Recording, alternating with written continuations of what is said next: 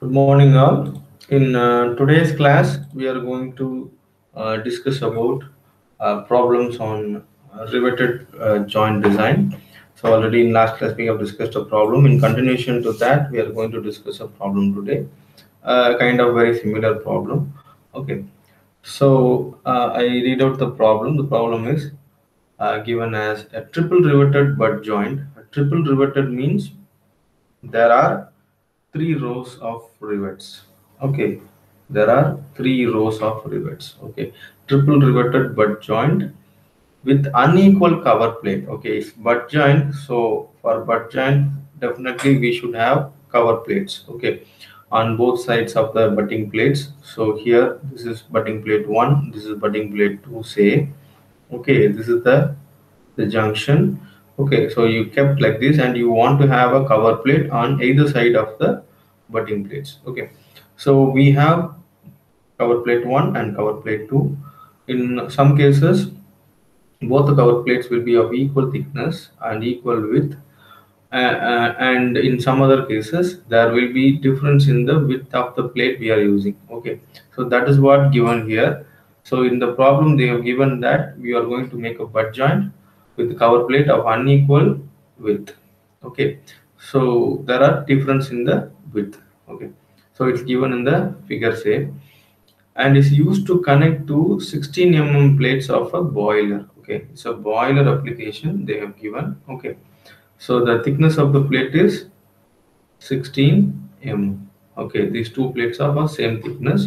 Now we have to design the joint, riveted joint completely. For the allowable stresses given, like in tension it is 50, in shear it is 40, and crushing it is 80. And also we have to decide the efficiency of the rivet. Okay, so now this is the diagram that is made.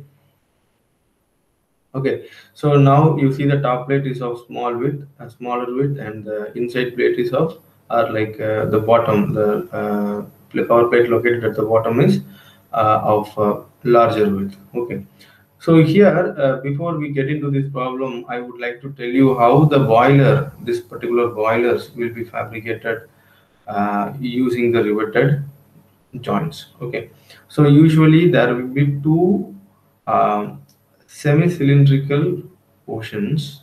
Okay, okay, this is one semi-cylindrical portion.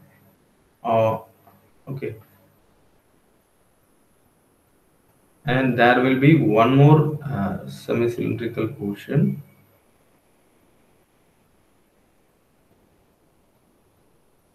will be located on the top. Okay, now, so here these bottom and top hemispherical sorry, semi-cylindrical portions are located one another. Like one kilo vachu adukku mela, the other one is located. It is butting. These two places are butting. Now what we have to do, we have to connect these two. This is just butting, just butt ஆயிருக்கு மேல வந்து ஒண்ணுக்கு மேல ஒண்ணு வச்சிருக்கோம்.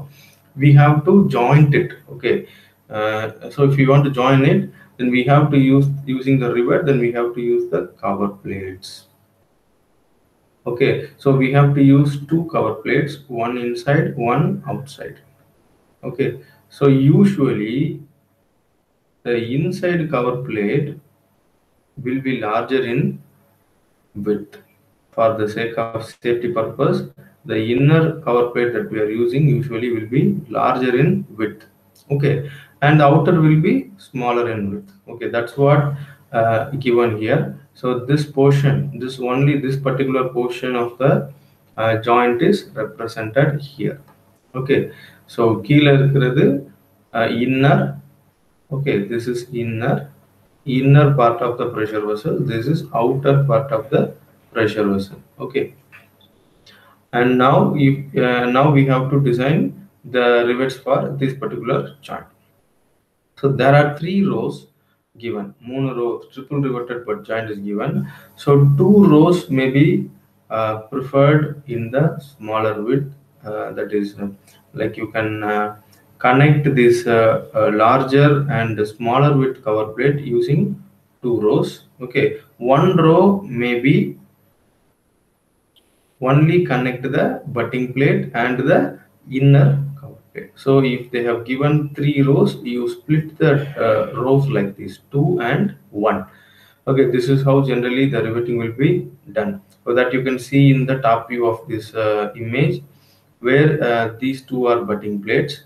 This is butting plate 1, this is butting plate 2. Okay, this is the butting edge.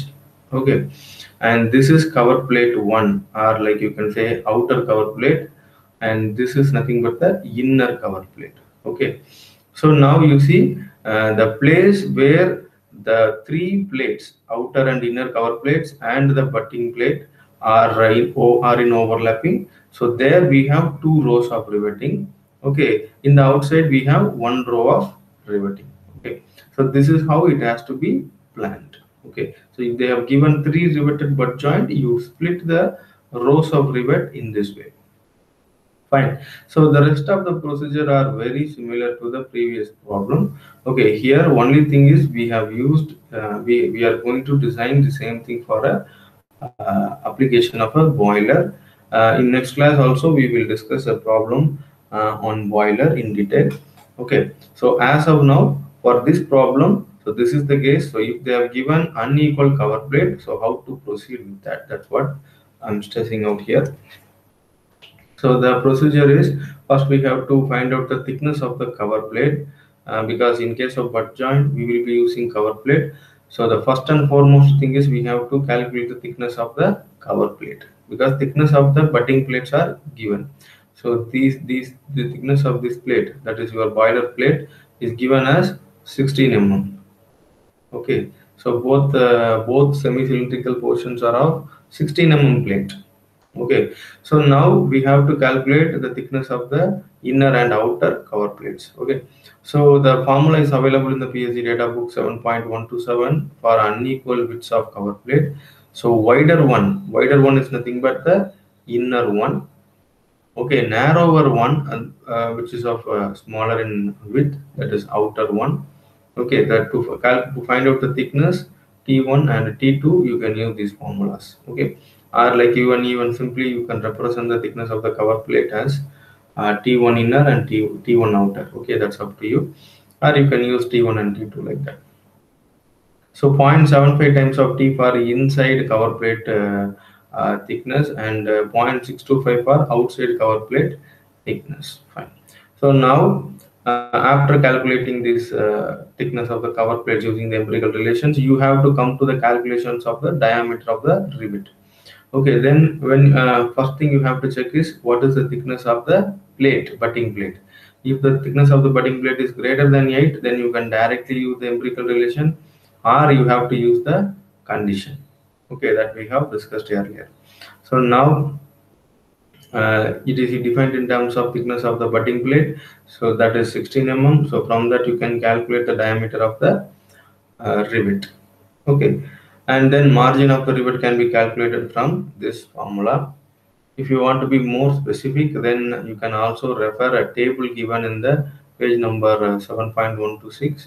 Okay, there for different type of rivets, like double rivet, triple rivet, and double strap plate, single strap plate. For everything, there is a formula for calculating the margin value. If you want to be more specific, you can refer that table and you can take it. Okay, otherwise you keep go with this empirical relation.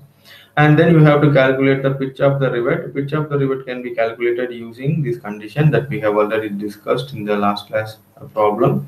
Okay, if you have two rivets, say there is a gap between the center point of two rivets. Okay, so in this place there is the plate may be failed in the tensile mode, or in this particular rivet may be failed in the shear mode. So ரெண்டோடைய safe force should be almost equal. Otherwise, the earlier failure of one mode will happen. So to avoid that, we are trying to keep these two forces equal. So அப்போ இந்த ரெண்டு ஃபோர்ஸும் ஈக்குவலா இருக்கணும்னா pitch value எவ்வளவு இருக்கணும்? Okay, so that's what we are calculating by comparing Fs and Ft. So Fs formula is I into n into pi by 4 t square into tau. So this is for direct shear, you know that. Okay, I stands for number of rows in the rivet. Okay, and n stands for number of rivets in the row of a pitch. Okay, and here you can calculate the value directly because tau value is given, d value is also given. Using that you can calculate the value of fs, and ft can be calculated by using p minus d into t into sigma t. P is nothing but the pitch. That's what we want to know because we do not know the value. It's not given in the problem. So d value, diameter of the rivet, we have calculated in the previous step. Okay, T is nothing but the thickness of the budding blade, 16 mm given in the problem, and the safe tensile stress of the plate material is 50 50 megapascal, that is given in the problem. Okay, by substituting all the values and equating these two values of Fs and Ft, equation 1 and 2, if we equate, we can calculate the value of the pitch.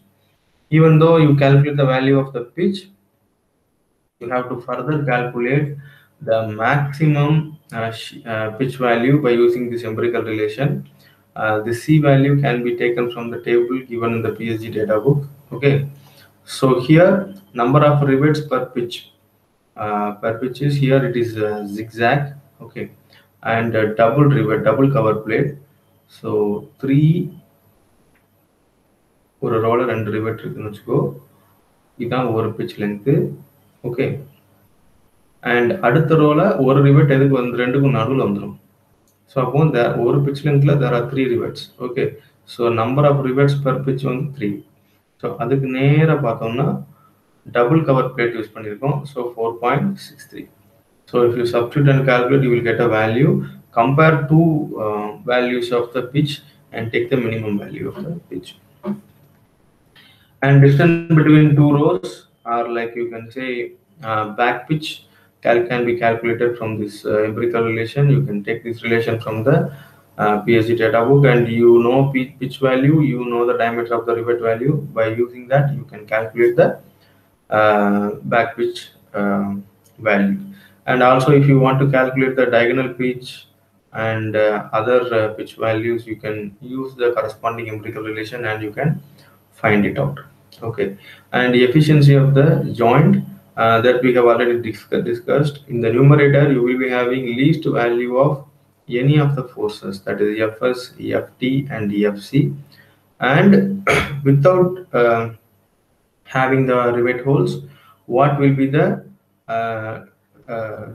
force, the maximum force of the maximum safe force that can be withstood by the plate.